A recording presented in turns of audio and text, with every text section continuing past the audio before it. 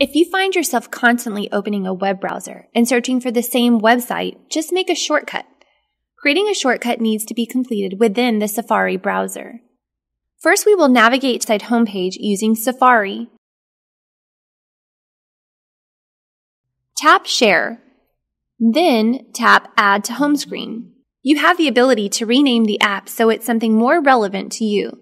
This will display beneath the icon. Tap Add when you have renamed the site. You will now have an icon with your preferred name added to your home screen. You can tap and hold the shortcut to move it to a more convenient place on the page or interface. When your shortcut is in the desired location, tap the Home button once to exit the editing mode.